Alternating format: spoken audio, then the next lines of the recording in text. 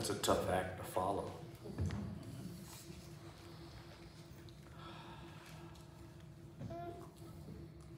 Today's scripture comes from Psalms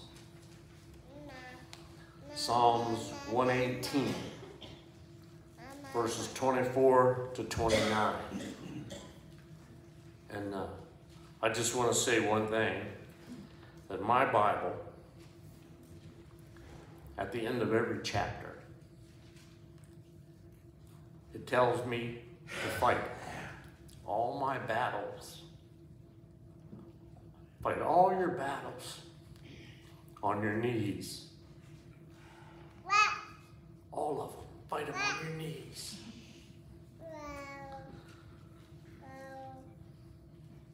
Psalms 118, 24 to 29.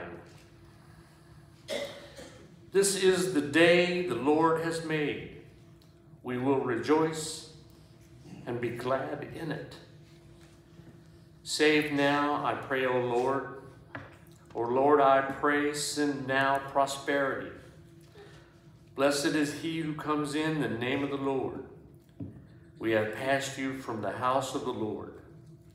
God is the Lord, and he has given us light. Bind the sacrifice with cords to the horns of the altar.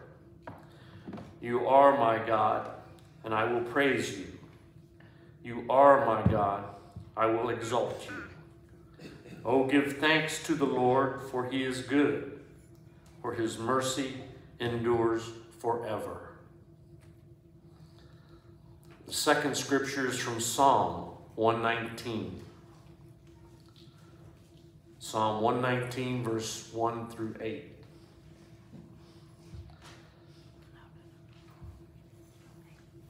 Blessed are the undefiled in the way, who walk in the law of the Lord. Blessed are those who keep his testimonies, who seek him with the whole heart. They also do no iniquity. They walk in his ways. You have commanded us to keep your precepts diligently. Oh, that my ways were directed to keep your statutes. Then I would not be ashamed when I look into all your commandments. I will praise you with uprightness of heart. When I learn your righteous judgments, I will keep your I will keep your statutes. Oh, do not forsake me utterly. That's it. So saith the word of God.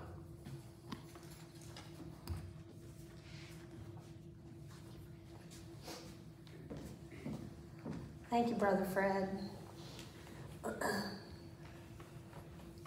So as I was thinking about this lesson, I thought maybe today we need a reminder of just who God is. You know, a lot of times I preach on how we should be living, what we should be doing, how God wants us to live, all those kinds of things. But sometimes we need a reminder. Why bother? Why even, I don't know, I think this is on, yeah. Why worry about how we're to live? So I got to studying about the Lord, and I know Doug is going to love this sermon because it has something in it that I many years ago I preached on, and I've preached on it since, and it's like the Lord brought it around that I needed to preach on it again. So as I got into the Psalms, and we read about the Lord, and we read about his steadfast love. I'll tell you, if you ever want to get uplifted, you get into the Psalms and read them. It tells you who God is. His steadfast love endures forever. If you belong to him, there's nothing that you can do that he doesn't love you. We all have little quirks. We all have things. Is that true? We all have stuff. But God, in his steadfast love, he endures. Like he endures that for us. He says that he loves us and he means it. It endures forever. And so that is the kind of God that we serve.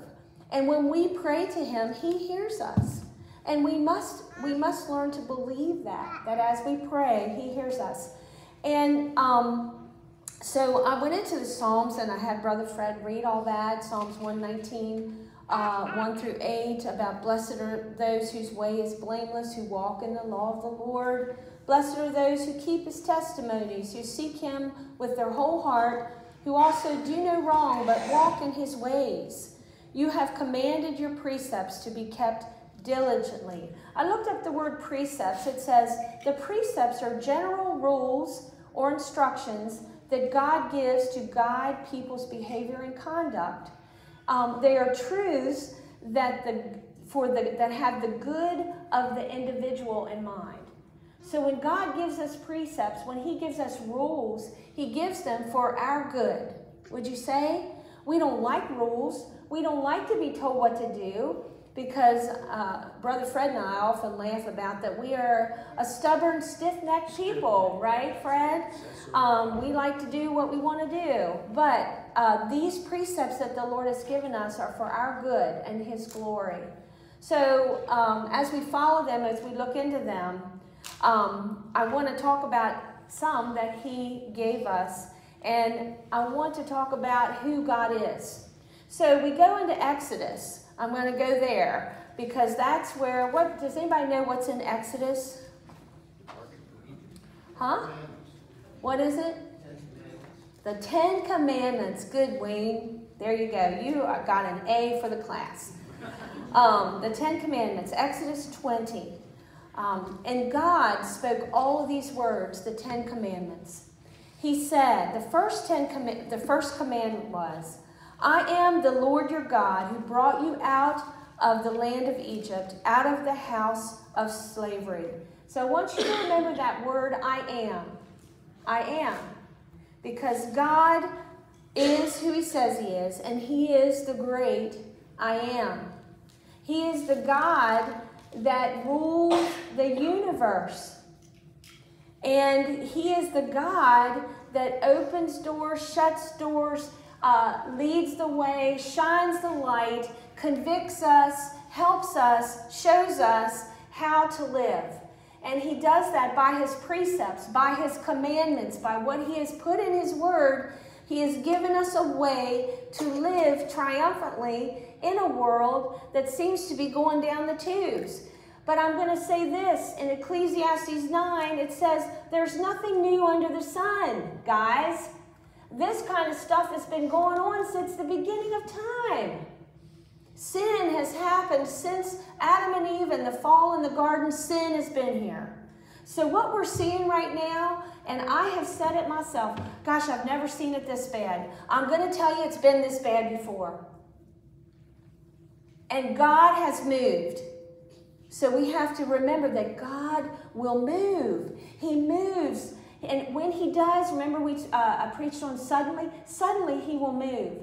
But we must persevere, we must push through, we must understand that we must stick to what he is telling us to do. So he says, I am the Lord your God, he's telling the Israelites, who brought you out of the land of Egypt, out of the house of slavery. So he gave them these precepts, these things to help them, to lead them, to keep them on the straight and narrow. And so the first one is, you shall have no other gods before me. We shall have no other gods before the Lord God Almighty. And he's talking about a lot of images, the carvings and things that people did back then. But in the world we live in today, we have a lot of idols. I mean, I was listening to, there's a young girl I was talking to this past week, and they're called influencers. Has anybody heard that word? And people follow them like they're God. I mean, when they put a word influencer on them, they are not kidding. Because they are influencing the culture. Because people get on these sites and follow these people. It's amazing. And they're on their phones and they're listening to them and they're getting all this information and they're, and how do you know it's true? How do you know what they're telling you is right? And so influencer, I picked up on that word and I thought, wow, that's an amazing word. Because so the people that you see on the screen, you don't even know them. You don't even know who they are. And you're following them. Oh, look what it grinds my gears. I get so irritated when I hear that, because I think you are to be following the Lord God Almighty. He has given you your word, his word, to follow and to know. And you are to follow no other. Isn't it interesting that Satan came up with the word follower? We are followers. On Facebook, we're a follower of that person. We're a follower of this, even preachers. I'm a follower of that preacher. I'm telling you one thing, you better not be following me. You better be following the Lord Jesus Christ, King of Kings, Lord of Lords. And you better pray that I follow him too. And no other. No other gods. No other opinion. No other compromise. Follow the Lord. No other gods. No one. And in this day and age that we live, people become our gods. We look to them. The movie stars and the actors, and they think they're above because people have put them there. I mean, they make millions of dollars over people flocking to their movies. Now, believe me, I have a couple I like, but I don't follow them. I do not follow them. So then, number 2, you shall not make for yourself a carved image or any likeness of anything that is in heaven above, or that is in the earth beneath, or that is in the water under the earth. You shall not bow down to serve them or serve them. You shall not bow down to them or serve them. For I, the Lord, your God, am a jealous God, visiting the iniquity of the fathers on the children to the 3rd and 4th generation of those who hate me, but showing steadfast love to thousands of those who love me and keep my commandments. So the Lord is saying here, this is a dangerous ground because God is a jealous God. Did you ever think of God being jealous for you? Like wanting to be with you, wanting to spend time with you, wanting to be your God? I mean, he loves you that much. He is jealous for you. Like he desires to have a relationship with you. And he's jealous. You know, I have all these little grandchildren now. And Tekoa, you know how a lot of times she's attached to my hip. Well, when little Elsie came along, every time Elsie came my way, Tekoa threw a fit. She was jealous. She didn't want anybody else on my lap. Now she's gotten over it since then. But there's a jealousy because she wanted to be on my lap. She wanted to be with me. And it's the Lord, that's a small way of putting it, but in a way, that's the way the Lord is with us. He doesn't want any God before him. He's jealous for you. He loves you. He wants a relationship with you. He doesn't want you to be distracted away from who he is. What happens when you get distracted? You usually fall down. Or stray. That's what usually happens when you get distracted by other gods, other things. What do you put above the Lord? We are not to worship anything like that. Number 3, you shall not... Leroy said I should get up here and do that before I speak. He said, you shall not take the name of the Lord your God in vain. For the Lord, now I want you to hear this. And I'm going to say, how many of you have taken the Lord's name in vain? For the Lord will not hold you guiltless who takes his name in vain. That is serious stuff there. His name is above all names. He is the great I am. And when you take his name in vain, you are messing with a holy, powerful, righteous God. Just the way it is. You can do what you want to do. But he says, do not take my name in vain. I will not hold you guiltless. if you do not repent and you do not turn and you take his name and you use it, it's a bad thing. Remember the Sabbath. Oh boy. Okay, everybody, get ready. Get your steel-toed shoes on. To keep it holy. 6 days you shall labor and do all your work. Get it in on 6 days, guys.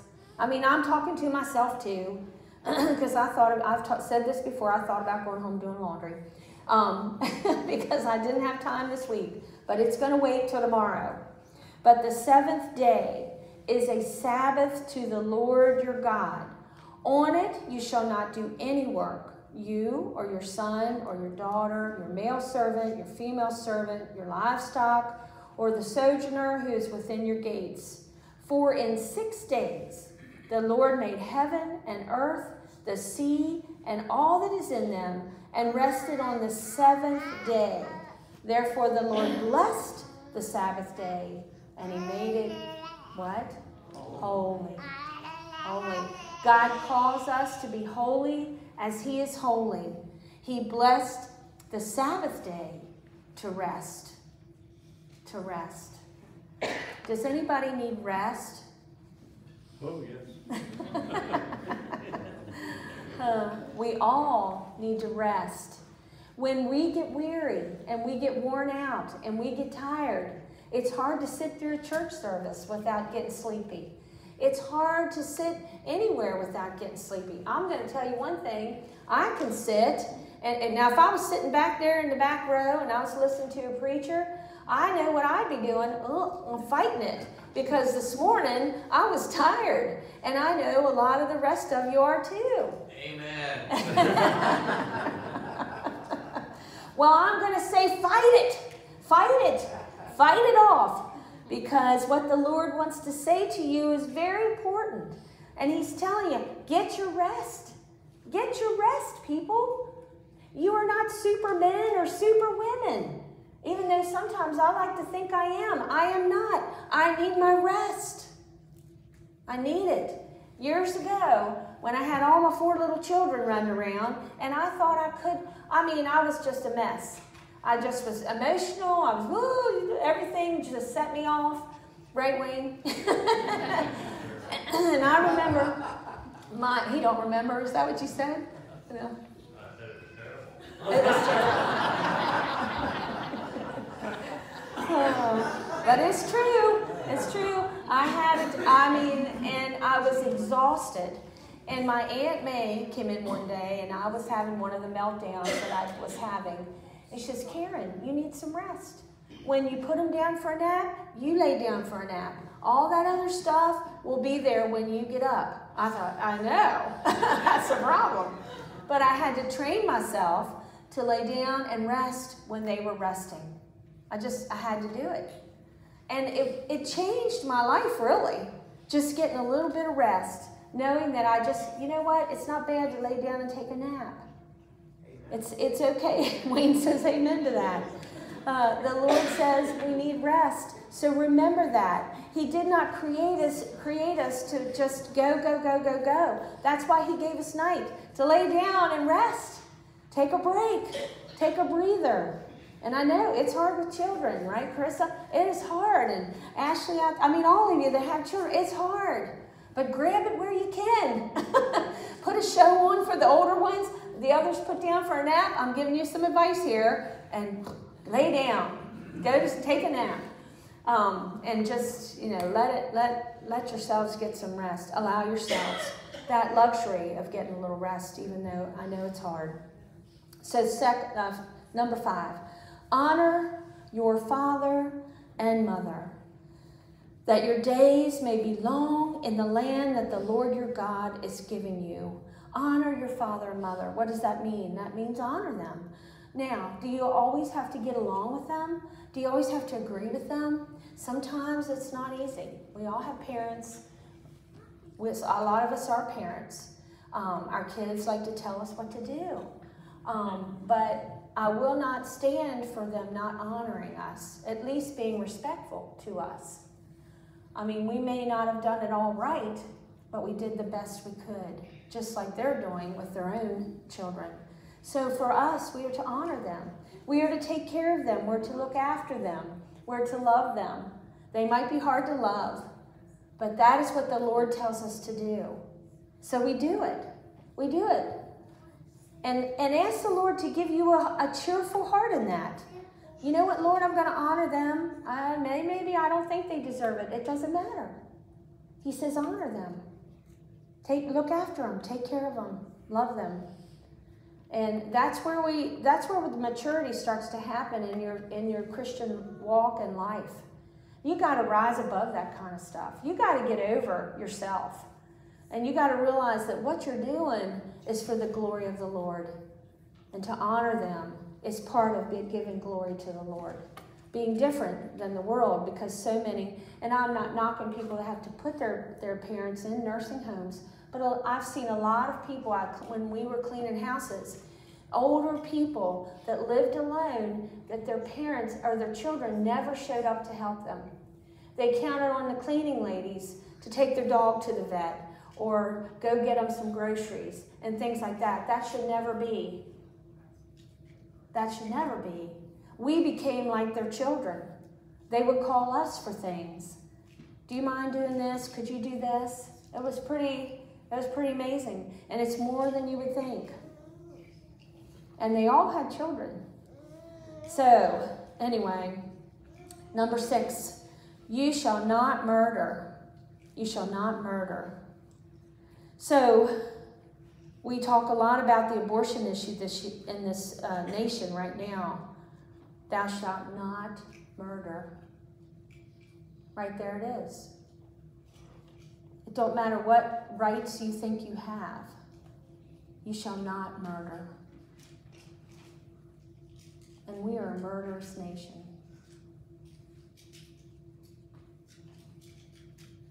Shame on us. Shame on the church for not standing up against this murder that's happening to our children. And that's short and sweet, isn't it? People say, well, I don't know what to say to him. I don't know what scriptures to use right there. You shall not murder. Because God is all about life. He is all about life. You shall not commit adultery. Adultery is a terrible, a destructive thing. And we've seen many churches and organizations fall because of adultery. The preacher gets mixed up with the secretary, or gets to running around with the music director, or whatever. And the church, what happens to the church? It falls. There's someone in leadership that's fooling around with so-and-so and so-and-so, and you hear about it, and the church implodes from within, and it's never the same. Adultery is a killer. It is a killer. The grass ain't always greener on the other side. So you shall not do that. And even to look at someone in lust is committing adultery. It is in your mind. And if it is in your mind, it will eventually come out. Remember that. Watch what you see. Be careful how you look. And be careful of your thoughts. Because your thoughts will lead to actions. They will. It happens all the time. Number 8, you shall not steal. Don't steal. That seems like an easy one. But we are not to be cheating or stealing or anything that would not bring glory to God. You shall not bear false witness against your neighbors. You shall not bear false witness. Okay, so gossip. So we talk about gossip. We shouldn't gossip. We shouldn't talk about other people. There's lots of things that go around in the workplace, in the church. It's gossip. We are bearing false witness. We are talking about people that we don't even know if that's true either. But it comes on down the line. Remember that word, it was a game called gossip, remember? And you'd sit in a circle and you'd start out with, my Uncle Henry has a red Ford truck. And by the time it came around, it was my Aunt Susie went and picked up a duck. I mean, that's how it goes around. That's how it gets. I wonder about the great one. But it's true. So we cannot bear false witness. Just don't talk about anybody. If you want to talk about somebody, say something good. Say, you know what? That singing yesterday, Bernie and Clarissa, was some of the best I've ever heard. I mean, and I'm really being serious. It was absolutely beautiful, and I enjoyed it so much. And I could have sat and listened to it for a long time. Build each other up. Build each other up instead of talking about somebody or wanting your own way with something. So then if you don't get your own way, then you talk about the person that you didn't get your own way with. Really? Aren't we better than that? I think we should be better than that. I think we should be. By now, we should be better than that. It ain't all about you and your way. It ain't all about me and my way.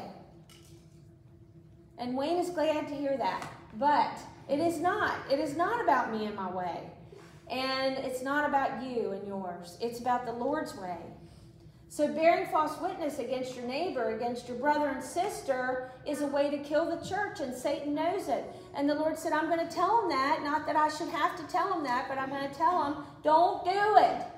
Don't talk about each other in a bad way. Don't. It'll kill the church. It really will. You shall not covet your neighbor's house. You shall not covet your neighbor's wife, or his male servant, or his female servant, or his ox, or his donkey, or anything that is your neighbor's. So how many times do we ride by a place and say, oh, I wish I had that place.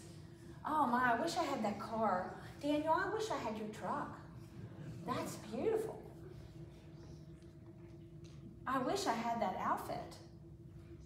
I mean, those are things. And let's look at it a little deeper.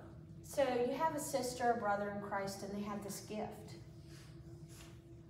And you start to want what they have. You are coveting what they have, the gift that God's given them. That's a church killer too. All of us have gifts. All of us have things that God's given us. And so you don't want what somebody else has. You want what God has given you. Amen? You want what God has given you. Amen? Amen. Amen. Wake up now. Come on. All right, I'm going to get to the good part here. Back in the window. So, I want to go into John. Those are the commandments of the Lord. Those are the precepts of the Lord. Those are things that he tells us to help us for the good of us and to bring him glory. The 10 commandments, basic commandments, things that if we lived by them, we'd probably do very well. So, but we're going to go into John. Matthew, Mark, Luke, John. Let's see. I'm going to start at chapter 6. I'm going to roll you through here. So, I'm sorry, it might be hard to keep up, but if you can, that's good. So we're going to talk about the Lord. We're going to talk about who he is. Let's see. I had something else I wanted to share here.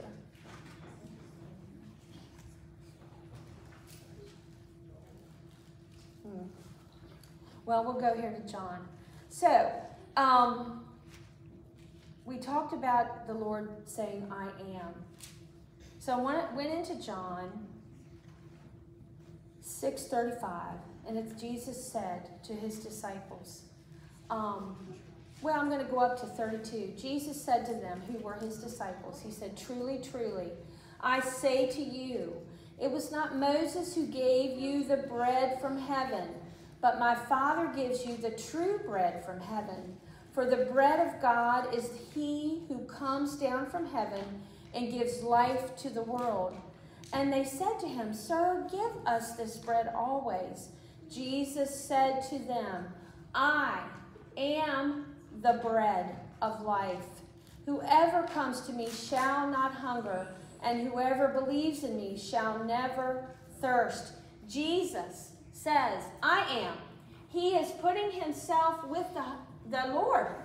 I am who I am. I am the Lord. I am the bread of life. I am who I say I am. And that is why we follow the 10 Commandments, because he is the great I am. He is the King. He is the one we worship. Why do we do what we did yesterday? We did it for the great I am. We did it for the God of all gods. We did it for him. So then we go into John 8:12. And it says, and Jesus spoke to them. He was always teaching his disciples, saying, I am the light of the world. Whoever follows me will not walk in darkness, but will have the light of life. He is the great I am. He is the light of the world. He is who we follow. Whatever's going on in your life, follow him. He is the light of the world. And we will not walk in darkness. We will have the light of life. We will have the light of life in us because he is the great I am. That is who we follow. That is who we serve. And then we go to 10:7. It's amazing how many times it's in here. So Jesus said to them, truly, truly, I say to you, I am the door of the sheep. All who come before me are thieves and robbers, but the sheep did not listen to them. I am the door. If anyone enters by me, he will be saved and will go in and out and find pasture. The thief comes only to steal and kill and destroy. I came that they may have life and have it abundantly. Amen. He is the door. He says, I am the door. I am the way to come in. I am the only way. There's lots of false doctrines and gospels out there telling you that there's all kinds of ways to get to heaven. That is a lie. There is one way, and Jesus says, I am it. I am the door. You can believe what you want to believe, but I am the door. And one day, we're going to see that he is the door. One day when he comes, we will say, there is the great I am. There he is. When Jesus comes, we're all going to know that he is the great I am. We're all going to know.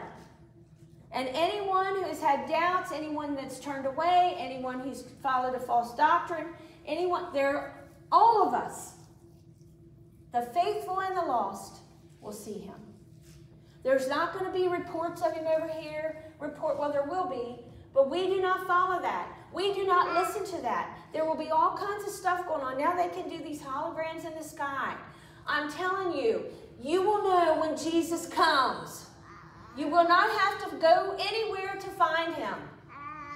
You will see him. The world will see him. There will be no question when Jesus comes.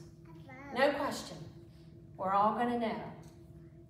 You're not going to call me up and say, Karen, did Jesus come? Well, I don't know. I didn't see him. Not yet. I guess if I didn't see him, he hadn't come. Unless I got left behind. We all will know when he comes. Amen to that. Amen. So we do not worry about all the stuff that we're hearing and seeing, because our God, the great I am, is after you. And he will make sure that when he comes, the whole world will know that he is here. So then we go to John 10:11 through 14. I think I already read that. Well, I'm going to, okay, so where did I stop? The good shepherd, that they come and have it abundantly. And then at verse 11, I am the good shepherd. The good shepherd lays down his life for the sheep. He is the good shepherd. He is the one that came to lay down his life for us. He who is a hired hand and not a shepherd, who does not own the sheep, sees the wolf coming and leaves the sheep and flees. And the wolf snatches them and scatters them. So the pastors of the day, when these times come, and they will, where the church is really shaken and there's stuff that's going on, we will see who has been a true shepherd, and we will see who has not been. Because if you're true, you're going to stay with the people. You're going to look after them. You're going to help them. You're going to walk with them, whatever comes. But if you're a hired hand and you're just in it for the money, there's big money in preaching now. Big money. Big houses, all kinds of big stuff. When you get to be a big preacher, there's all kinds of money. But when the wolf comes, we'll see who stands. We'll see. 13, it says, he flees because he's a hired hand and cares nothing for the sheep. I am the good shepherd. I know my own, and they know me. Just as the Father knows me, and I know the Father. And I lay down my life for the sheep. And I have other sheep that are not of this fold. I must bring them also. That's us. And they will listen to my voice. And I want you to hear this. So there will be one flock and one shepherd. We're not going to have denominations. We're not going to have this group over here or this group over here. The Lord will come for one flock. One flock. And one shepherd. For this reason the Father loves me, because I lay down my life that I may take it up again. No one takes it from me, but I lay it down of my own accord. I have authority to lay it down, and I have authority to take it up again. This charge I have received from my Father. So this morning as I walked out, I was waiting outside to leave. I like to walk outside and look around, see what's going on. Have you noticed how the birds are flocking right now? Have you noticed that? In the fall, they start to flock together. And you see them and they go, ooh, and they go, ooh. They all like them. It's amazing to watch them. I love to just watch them go across the sky. And if one lands in a tree, they all land in the same tree. It's really an amazing thing to watch. And the Lord reminded me, and he said, oh, I done upset Lainey. She hit her head. Oh, did she? Oh. And it's like the Lord said, this is how the body of Christ is going to learn to be together. Just move together. Where one lands, they all land. When one flies away, they all fly away. That's how we are to move in the body of Christ. That's how he wants it. One flock, one shepherd. And we're to follow him. Won't that be amazing? For all of us to just move in one accord, instead of this one over here saying, no, it should be done this way. No, I want it done this way. How about that? Ah! How about if we all just, oh, okay, that's good. Yep, okay, yeah, whatever. Oh my gosh, how wonderful. And I say you guys are really good at it. But I've been in churches where it has not been so. And they never move. They never go anywhere. They stay in their own little, and there they are. And God wants us to learn to fly and follow him. That's what he wants. Then we go to John 11:25. Let's see. This is when Lazarus had been dead. He'd been in the tomb for 4 days. And Mary and Martha had sent word for Jesus, but Jesus kind of, took his time getting there. And Lazarus died before he got there. And so when Martha, in verse 20, when Martha heard that Jesus was coming, she went and met him. But Mary remained seated in the house. And Martha said to Jesus, Lord, if you had been here, my brother would not have died. But even now I know that whatever you ask from God, God will give you. Jesus said to her, your brother will rise again. Martha said to him, I know that he will rise again in the resurrection on the last day. And Jesus said to her, I am the resurrection and the life. Whoever believes in me, though he die, yet shall he live. And everyone who lives and believes in me shall never die. Do you believe this? That's what he asked her. Do you believe this? Do you believe this, church? That he is the resurrection and the life? I'm telling you, for us that have lost loved ones, and all of us have, we better believe in the resurrection, that Jesus Christ is the great I am, and he is the resurrection. And that Jesus has taken our loved ones to be with him. That is our hope. That is the glory of it all. That's the great thing about being a believer in Jesus Christ, that he is the resurrection and the life. He is. I read this at every funeral I preach. Because Jesus is the resurrection and the life. He is the one that we follow. He is the one that gives us eternal life. He is the great I am. He is the one that was and is to come. That's who he is. In John 14, 6, and that'll be the last one because the time is getting away. 14:6. So everybody, get awake. Jesus said, 14, let not your hearts be troubled. Believe in God. Believe also in me. In my Father's house are many rooms. If it were not so, would I have told you that I go to prepare a place for you?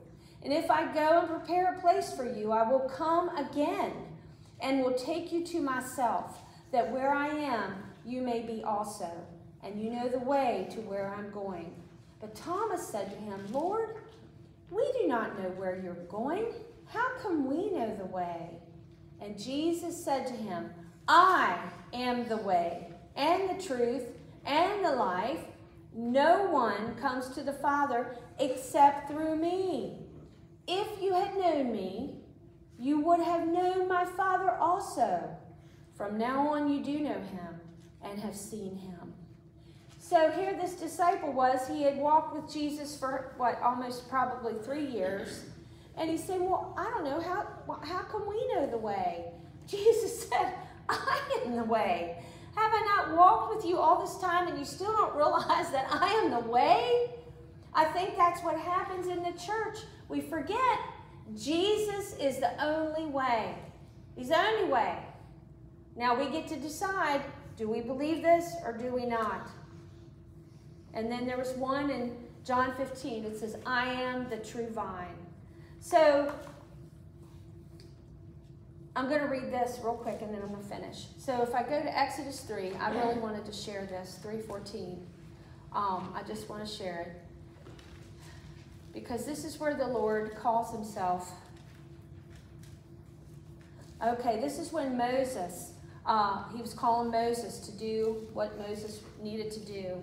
And Moses said to God, if I come to the people of Israel and say to them, the God of your fathers has sent me to you, and they ask me, what is his name? What shall I say to them? God said to Moses, I am who I am. And he said, say this to the people of Israel, I am has sent me to you. So the Lord gave this personal name, I am, to himself. It's the phrase we get, it's the Hebrew word Yahweh. God was saying to Moses, I want to be known as the God who is present and active.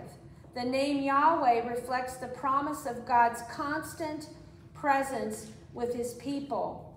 That's why God calls himself the great I am. He is always present with us. He never leaves us. He is constant. He is a constant force in our life.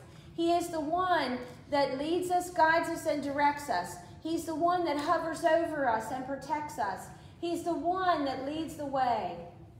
That is who our God is. He is the great I am. I am the one that sees. I am the one that knows everything about you. He is the one. And that his Lord, that his name will be known forever. And it is significant that when Jesus was born, he was called Emmanuel, God with us. The great I am had come to earth through his son, Jesus Christ. What an amazing, isn't that an amazing story? that the great I am, the God of the universe, sent his Son to come to earth for us, to show us the way, the truth, and the life. He shows us how to live, how to do all the things he taught us in Exodus and the 10 Commandments. He shows us all those things. You know, it's hard to live without the Holy Spirit. So the Father sent Jesus, then Jesus left. He sent the Holy Spirit, and the Holy Spirit helps us. He is our helper. He is our standby. He is the one that convicts our hearts. He's the one that helps us to distinguish between lies and truth. And he is the one that heals us and delivers us and sets us free. Whatever you're going through today, church, God is still the great I am. He is still on the throne. He still has your good in mind. And he is jealous after you. He wants to spend time with you. He wants you to know him. He wants you to see who he is. Because he is a good, good Father. Amen, church. Amen. Amen.